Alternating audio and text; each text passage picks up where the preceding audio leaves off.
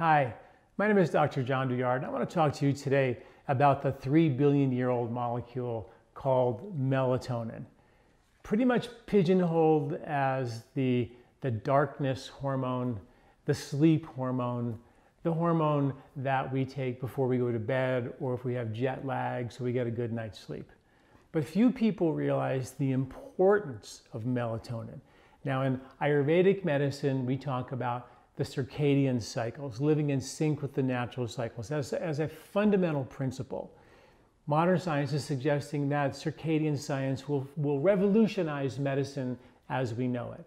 And the king of the circadian cycle is melatonin. So think about melatonin as way more than the sleep hormone for the 60 million people who have trouble sleeping. But think of melatonin, as the sun sets, melatonin levels begin to rise. And maybe you get this much melatonin and that's enough for you to go to sleep and stay asleep. But there's another 50 or more percent of melatonin production that can do amazing things for your health and your longevity. And the problem is that as we age, recent studies show that our melatonin levels begin to decrease. So melatonin, if we could keep it at high levels throughout our entire life, would do wondrous things for our health and longevity and the protection of chronic disease. For example, melatonin is a precursor for the other two most powerful antioxidants in the body, glutathione and superoxide dismutase.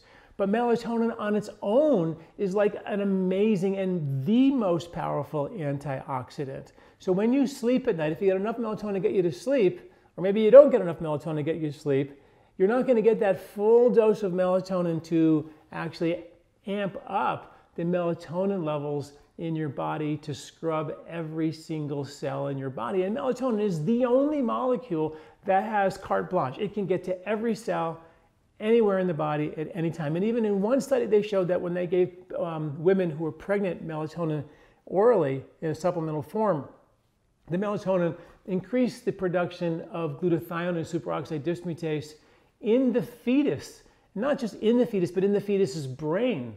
And also melatonin levels were amped up within an hour of that supplementation in both the mom and in the baby. So this molecule is really important. Every cell on the planet, from the first cell that exists on the planet, had a connection to the light-dark cycles and melatonin production. So this is a very, very important molecule. It's been shown to regulate the function of over 10 different hormones. What it does is when there's a thing that we have now, which is called the endless summer effect. And I've been writing a lot about circadian cycles lately. And I invite you to go to LifeSpa.com and read all my articles on circadian science and melatonin. It's really fascinating. But melatonin regulates the production of about 10 different hormones. And what it does is that it's affected by darkness. So let's say the sun goes down at 6 o'clock at night, but you don't go to bed till 11 o'clock at night. So that's 5 or 6 hours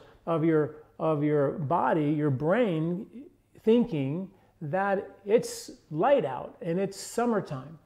So every night that we go to bed after the sun sets, and we do that regularly, on average, people get about 1,000 hours a year of artificial light, suggesting to the brain that it's summertime, because that's the only time the light is available for such a long time.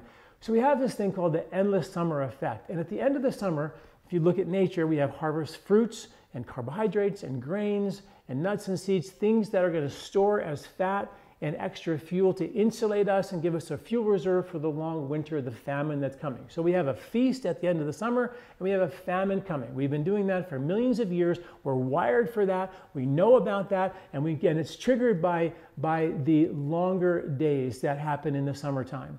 And the more we have light, the body starts thinking the famine is coming, the famine is coming. And then we gorge on fruits, fructose, and carbohydrates, grains, and things like that. So of course, carbohydrates get a bad name because they do have a lipophilic effect.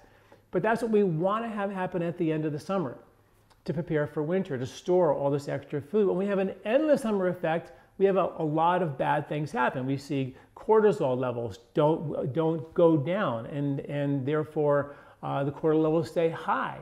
and we have a sleep issue. We have insulin levels rising, and in effect to take the sugar and put it and store it. Insulin is trying to store that extra sugar as fat. We have increased estrogen levels, which also are a growth hormone, help us store as fat. We have a decrease in leptin, which makes us hungry all the time. So we have all these hormones trying to figure out what should we do based on the fact that the light is artificial for so long. So it's very, very important. And the effect of that is classically diabetes.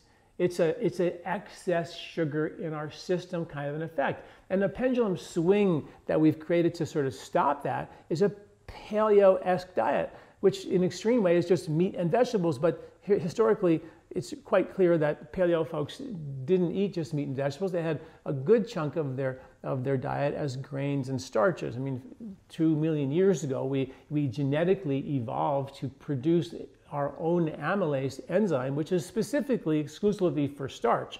So somewhere around 2 million years ago, we evolved to actually make this enzyme for starch. So clearly we were eating starch 2 million years ago because we have this enzyme that came around that time to actually do that. So we were eating a lot of starch. It wasn't just meat and vegetables, but it was in balance. And right now it's way out of balance. And one of the fundamental things that are out of balance is our sleep cycles and how important that is. So in my next video, I'm going to talk to you about how to bring your melatonin levels into balance with foods and lifestyle and things like that, because interestingly, there is melatonin in some foods, which are very, very important. And I'm not a fan of melatonin supplementation. Short term for jet lag, the science is really clear. Long term, there are some issues, and I want to talk about that in my next video, in my next article. But what I do suggest is if you're having trouble sleeping, if you're, melatonin, lack of melatonin at night has been linked to osteoporosis. Melatonin, what it does when you have a good amount of it, that extra amount of melatonin, it increases osteoblastic activity, which makes bone density. It decreases the osteoclastic activity, which robs you of good bone.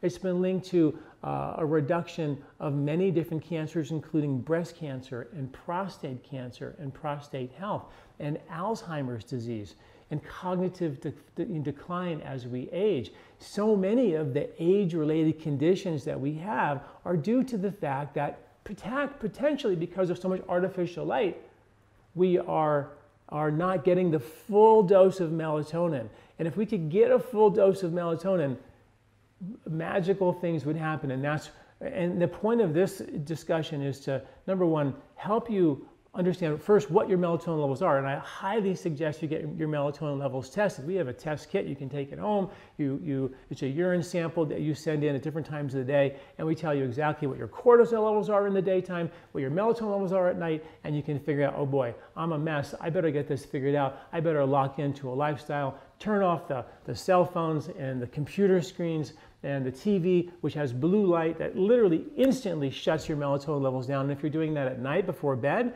then you're getting zero head start in terms of melatonin production. There's no way you're going to get a full dose of melatonin into the night. Very, very important information.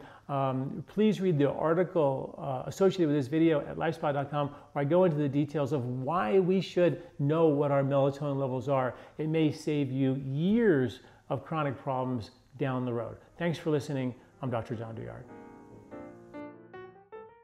Hi, did you like this video? Do you like our content here at LifeSpa? You can subscribe to our YouTube channel at youtube.com/John Douillard right here and get this valuable content every week in your inbox. This recording is brought to you by LifeSpa, where ancient Ayurvedic wisdom meets modern science.